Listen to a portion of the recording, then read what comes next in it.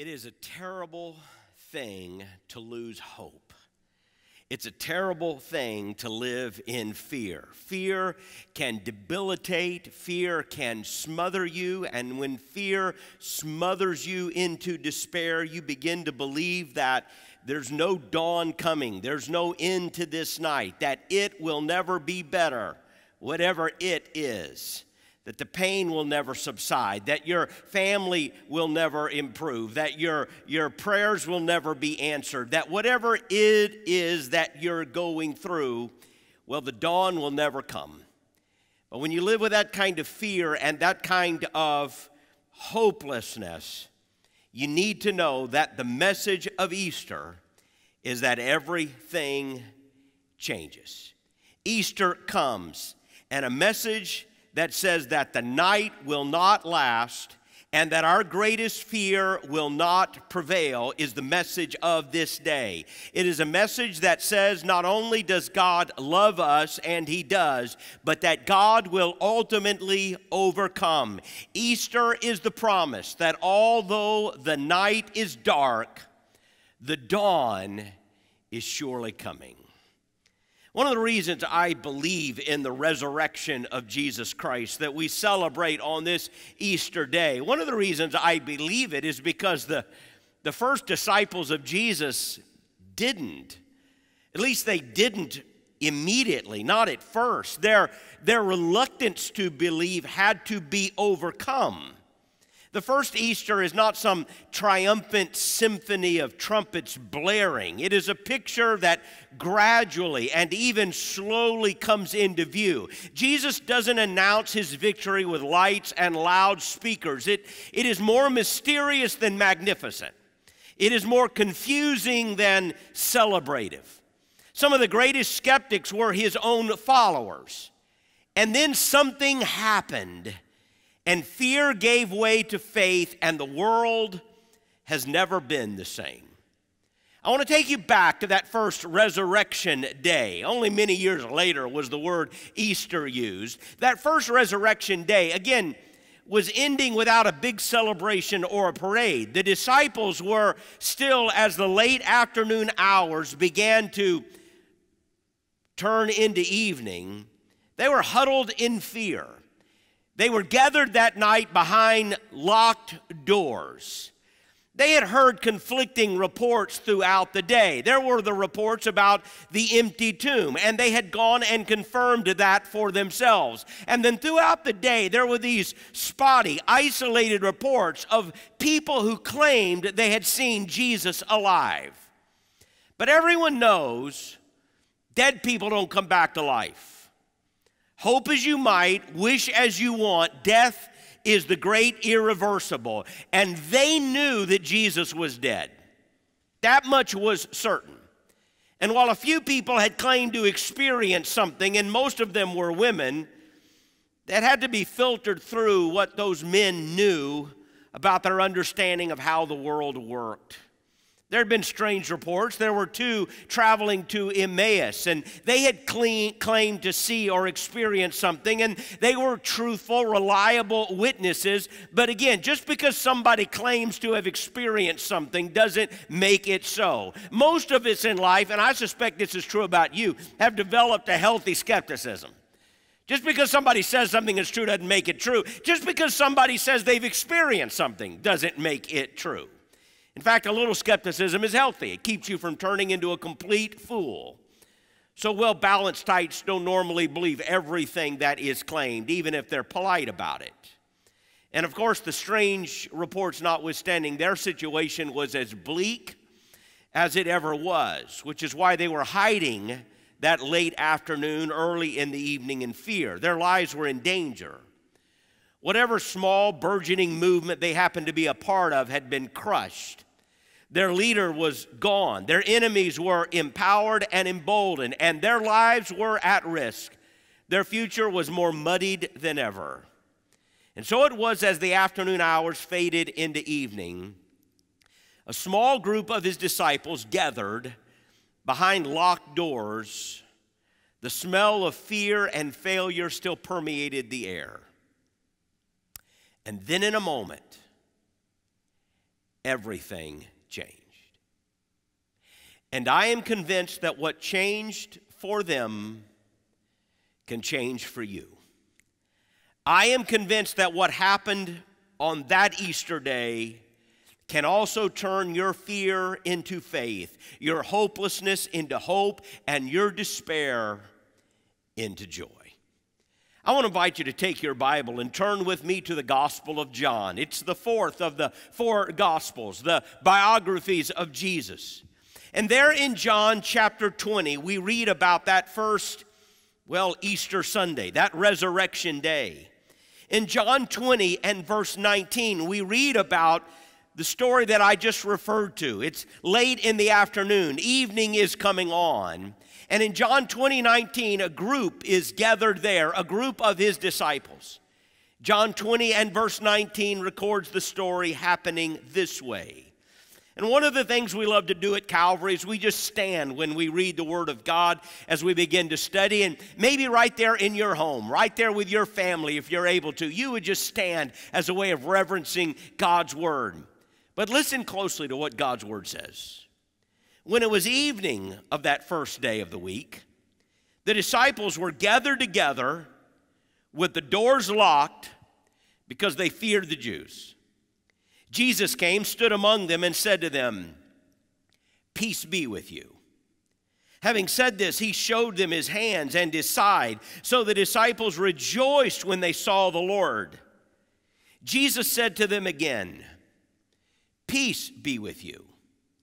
As the Father has sent me, I also send you." After saying this, he breathed on them and said, "Receive the Holy Spirit." Would you pray with me? Father, we too find ourselves in extraordinary circumstances on this Easter day 2020. In a very real way, some of us feel like we are gathered behind locked doors, huddled in fear. Some have lost hope. Some are sinking into despair. But just like those disciples experienced something on that resurrection day, a truth that forever changed their life, God help us to see a truth on this Easter which will change our lives, which will melt our hopelessness away and give us a hope that nothing can overcome, is our prayer in Jesus' name. Amen. And you may be seated. This was the day that everything changed. And this could be the day that everything changes for you. The same thing that changed everything then could be the truth that changes everything now. Everything. Their faith, their lives, their understanding of what was true, what was possible.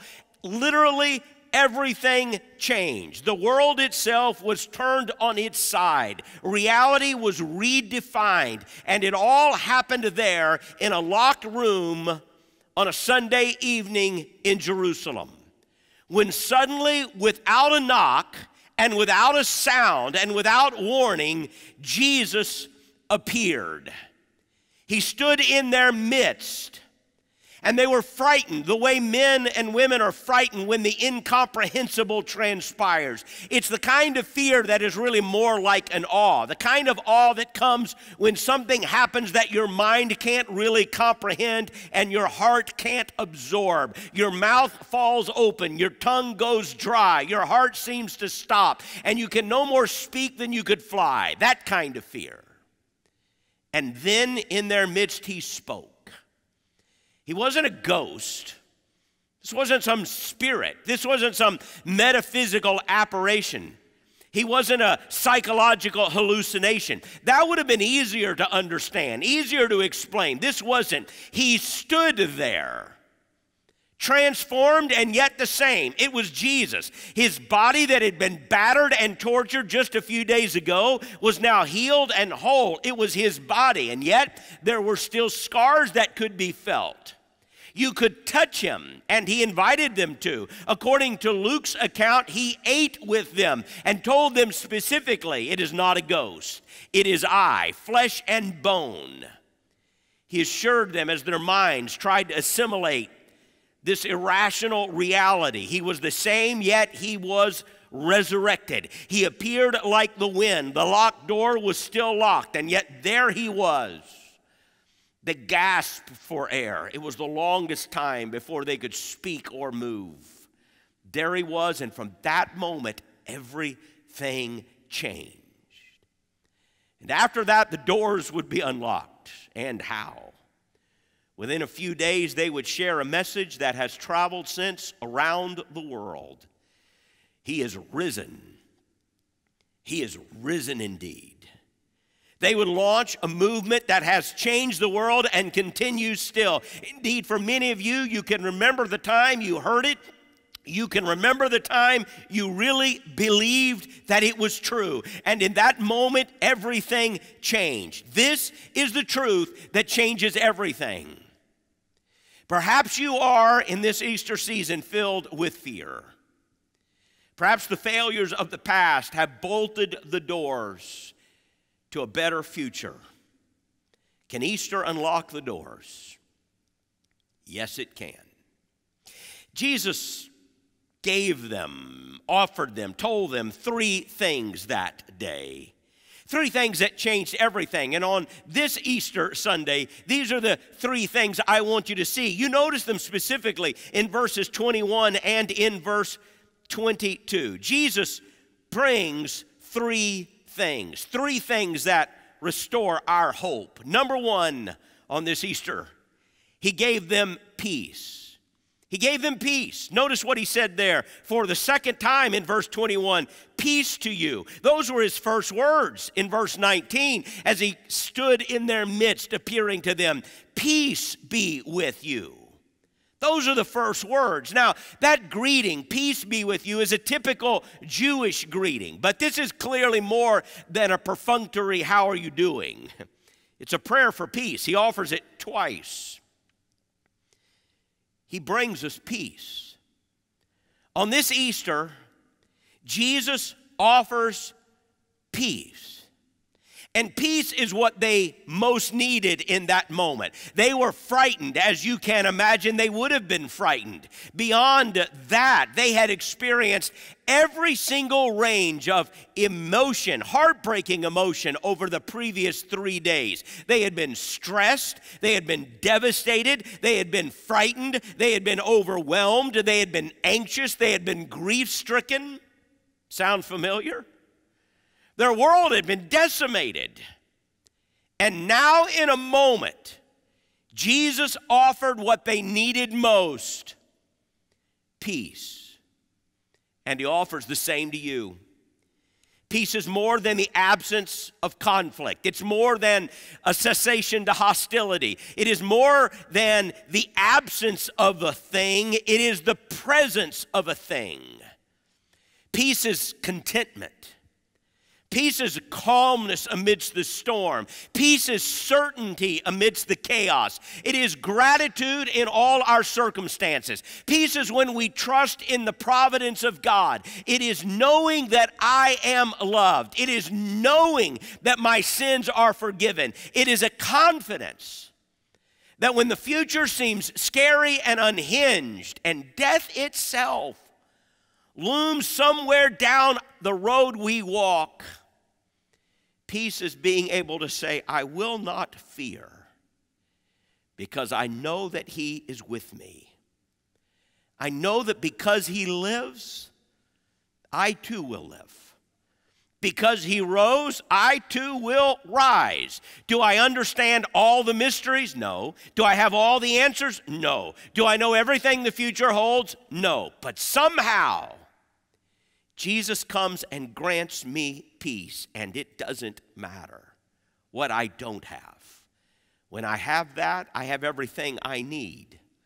I know him. I trust him. I have believed in him, and I am at rest. You need peace today. We need peace. And I want you to know on this Easter day that there is a peace that only God can give you. There is a peace. It doesn't come with the security of a job. It doesn't come with the security of a paycheck. There's a peace that only Jesus can bring. It's peace with God. Romans 5:1 says, we have peace with God through our Lord Jesus Christ. See, it's our separation from God that brings a lack of peace. The Bible gives us an insight into why there is so much brokenness in the world. There is brokenness on the inside of us. There is brokenness all around us. Our world is broken because we have all sinned and fallen short of the glory of God. That is why there is death and suffering and pain and sickness, because the story of mankind is the story of having rejected God.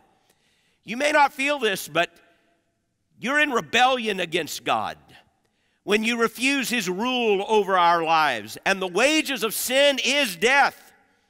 There is brokenness within. There is brokenness around, and that is why there is a lack of peace. And when there is a lack of peace, there is no applause, there is no money, there is no pleasure, there is nothing in this world that can fill that void. But Jesus Christ came to bring us peace. The message of the Bible is that He died on the cross for our sins. He died in our place as a substitute, as a sacrifice for us. The message of the gospel is the message of a God who loves us, and He took our guilt and He suffered on our behalf. In some real sense, Christ died for us. Jesus died for you. But the story doesn't end there. He was buried, and then He rose from the dead to demonstrate God's power over sin and death. He offers new life and forgiveness to all who would believe on His name. And peace with God comes through Jesus. It does not come through religion. It does not come through moral behavior. It does not come through your own wisdom or your own efforts. It does not come through a church or a priest or a religious edict. It comes from Jesus. He alone can give us peace with God. The risen Savior said, "Peace be with you." And on this Easter Sunday, I want you to know this. Jesus can give you that peace today. He's the one who offers peace. And through Jesus, you can have peace with God. Jesus said, "Peace be with you." And then look at the next thing that Jesus said there in verse 21. He said, "As the Father has sent me, I also send you." Jesus gave them His peace. And secondly, on that Easter, Jesus gave them His purpose. He gave them a new direction and a new purpose in life. He said, "As the Father has sent me, now I am sending you." This is John's version of what we sometimes call the Great Commission. That is the great purpose in life. The purpose of Jesus would now become their purpose. And for those who experienced the resurrection of Jesus, there was no going back. Their life suddenly, dramatically, had a new purpose. And that's what happens when you meet Jesus. It's what happened to those disciples. Their lives would never be the same. I think one of the greatest arguments for the authenticity of the resurrection is what happened next. It's what happened to those disciples. How do you explain what happened next? How do you explain the movement of the Christian church? Jesus would leave, and yet the movement that proclaimed Him as Lord over all would explode upon the scene, and it has literally traveled around the globe. There is no name that is so beloved. More books and more songs have been written about Jesus than any other figure in all of human history, and there isn't a close second. He has inspired the greatest works of art known to man. More institutions, and I'm not just talking about churches, but hospitals and schools and charities are founded in His name than any other. Why do you still think today, whenever there's a disaster, what do you hear about? The Red Cross, the Salvation Army, Samaritan's Purse. Around the globe, more people do more, give more, love more in His name than any name. Millions worship him and would lay down their lives for him. Indeed, they have rendered their lives to him in service. The author and pastor John Ortberg wrote, "We don't know really what Jesus actually looked like, and yet he is the most recognizable figure in the world." And how do you explain that?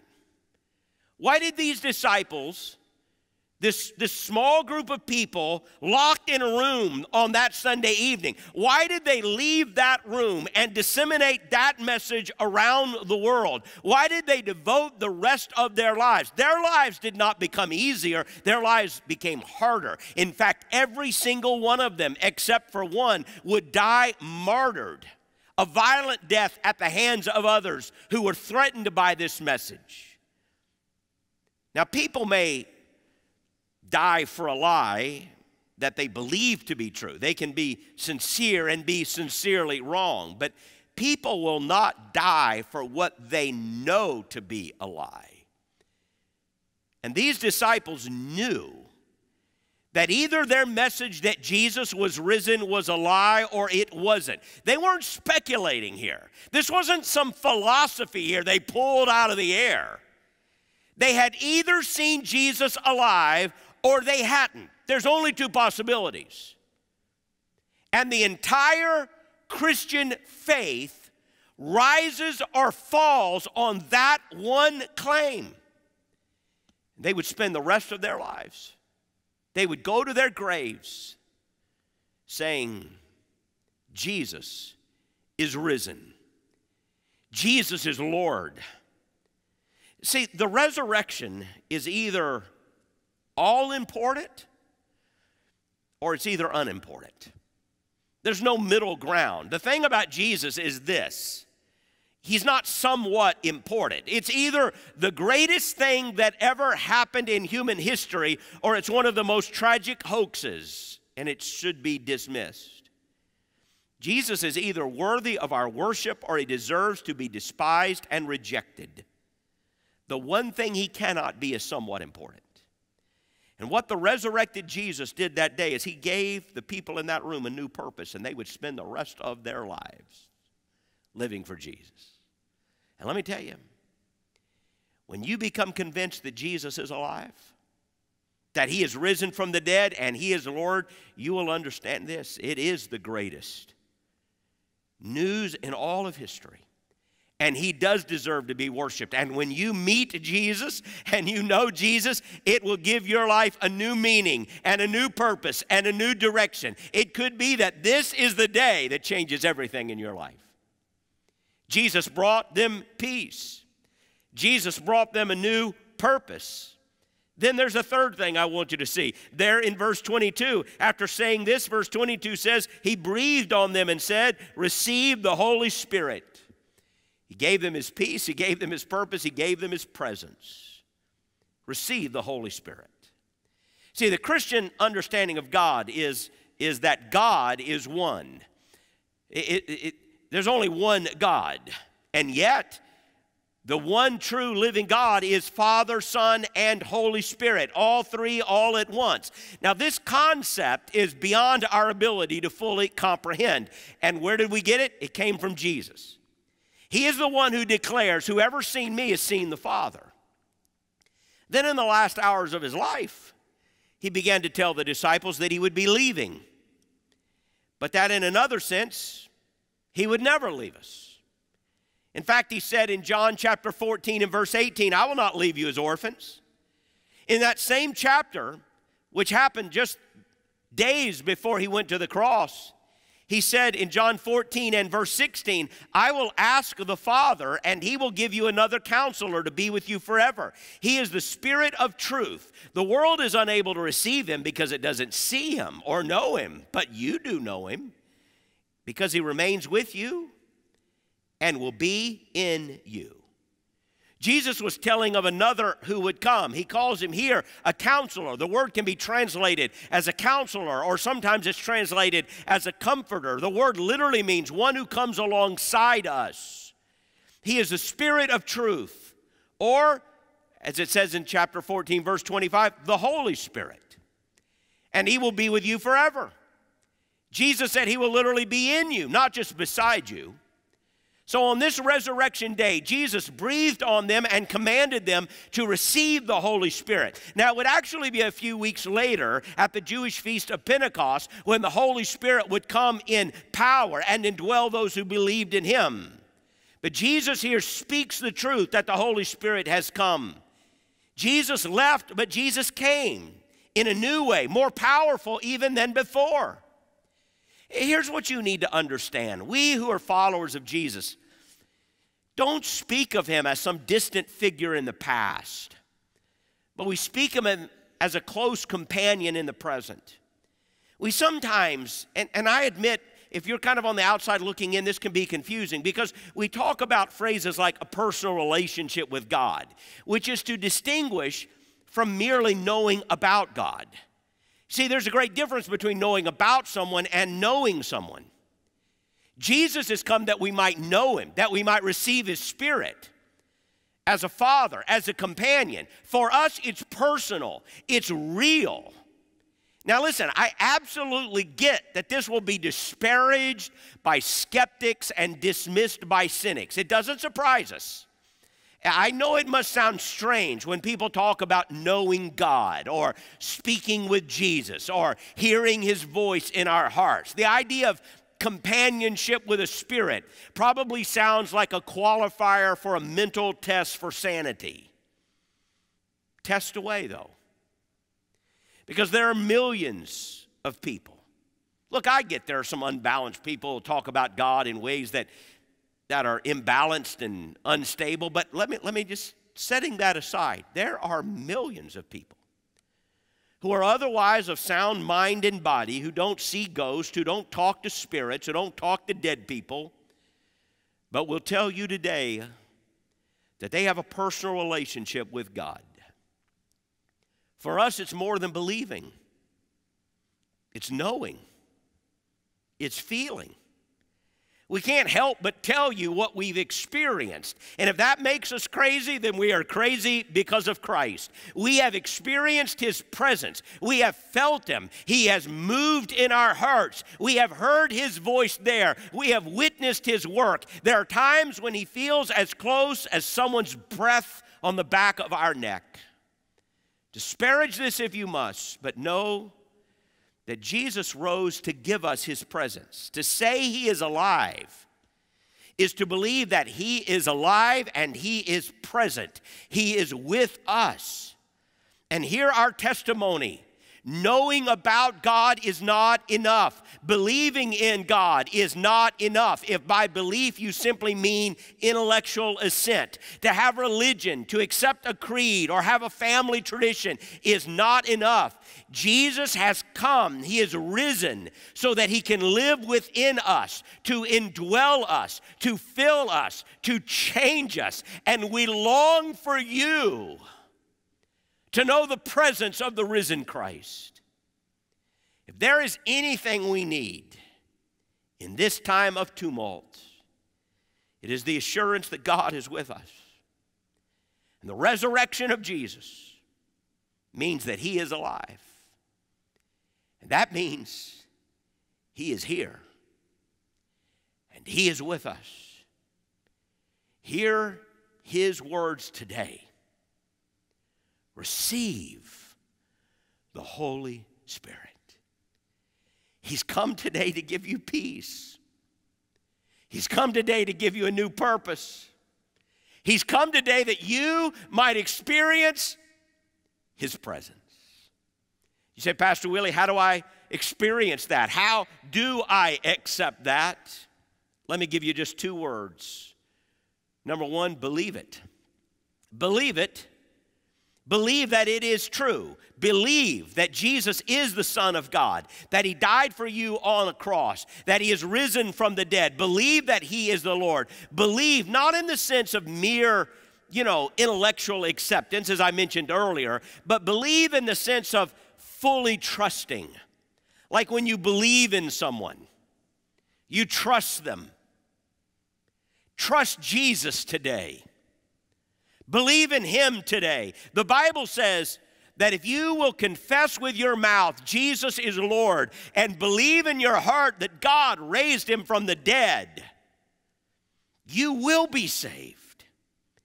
Even the disciples had a hard time believing it was true. They did. That's why Jesus said in verse 20, did you see it in your Bible? He showed them his hands and his side. They had the same trouble comprehending as you would have had if you were there. Maybe the same trouble you're still having today.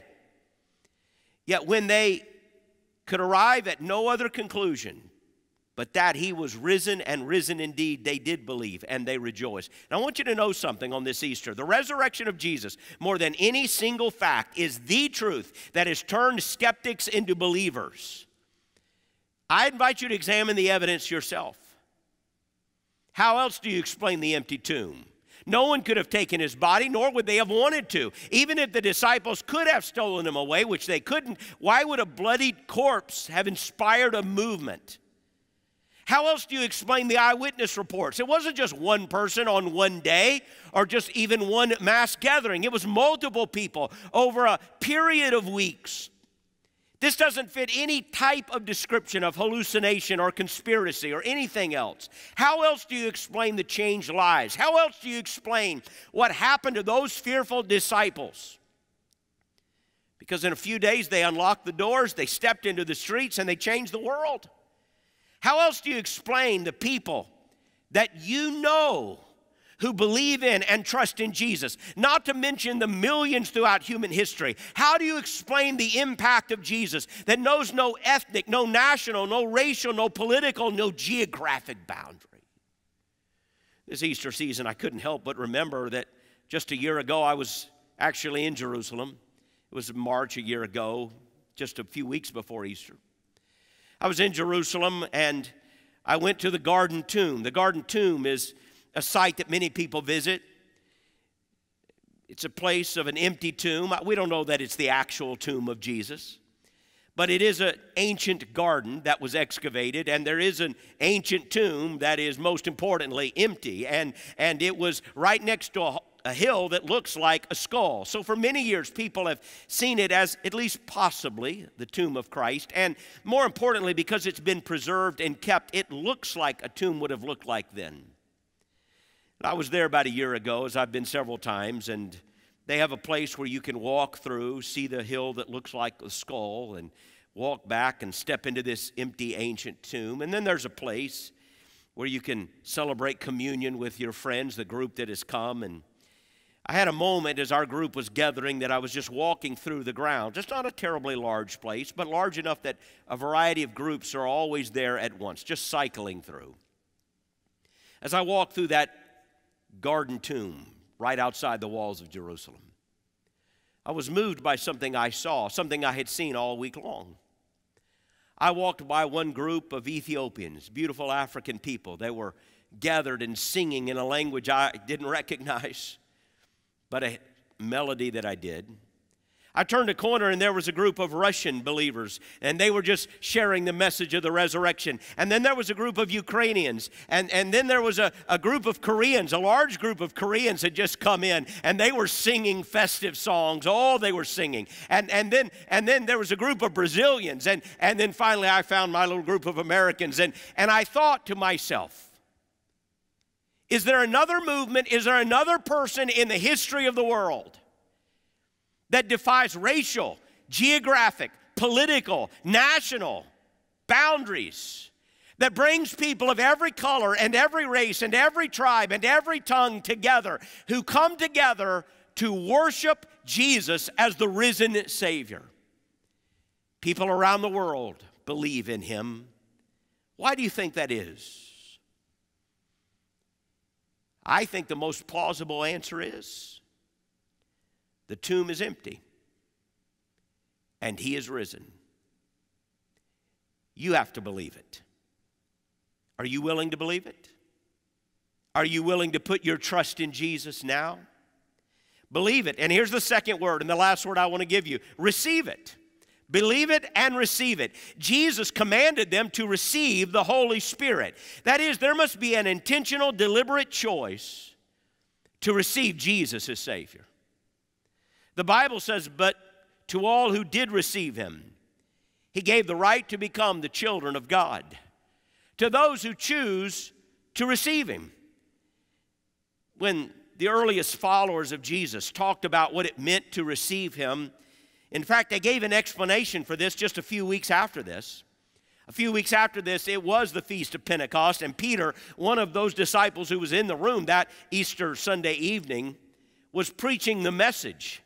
And in Acts 2:38, he had been preaching, and you read the message in Acts 2, and he said, and there were crowds still gathered in Jerusalem. He said, you people heard what happened. Jesus was crucified, he was killed, but he was raised again from the dead. And as he shared that message, people began to cry out, and they said, what do we need to do? What do we need to do? Maybe you're asking that question. What do I need to do? Peter said, repent and be baptized, each of you, in the name of Jesus Christ, for the forgiveness of your sins, and you will receive the gift of the Holy Spirit. Jesus said, receive the Holy Spirit on that Easter Sunday. What does it mean? It means to repent, to turn around. You have to be willing to change your mind about God. You have to be willing to acknowledge that you have been in control. You've been the master. You've been living your life for yourself, rejecting God. And there has to come a point where you turn around and choose to receive him. Believe it. He is risen. Receive it. Turn and open your heart and put your trust in him. Believe it and receive it. The doors were locked on that Easter Sunday night. And perhaps the doors are locked in your life. Perhaps you're crippled by failure or fear. Perhaps you found yourself battling despair. But I have good news to everyone huddled in a locked room today, worried about the future. Jesus is alive. He unlocks the door to a greater future, one that he is Lord over, a greater future than you could ever imagine on your own. On this Easter Sunday, if you have never made the choice to believe him and to receive him, I want to invite you to do so. In fact, right where you are, could I ask that you would bow your head and close your eyes? Has there ever been a time when you chose to put your trust in him, that you chose to receive him as your Savior? I don't know what's going on in your life, but I know there is nothing more important than that decision. It was the day that changed everything for those few disciples locked in that room, and this is the day that could change everything for you. Would you put your trust in him? Would you receive him today? You can do it right there where you are. You could pray a prayer in your heart to God. You might just pray something like this: Dear Father in heaven, today I do believe that you loved me and sent Jesus to die on the cross in my place for my sin. And I do believe that by your power you raised him from the dead. And today, I believe. Today, I put my trust in you. Today, I want to receive your offer of forgiveness. And I want to receive your Holy Spirit to come and live inside my heart.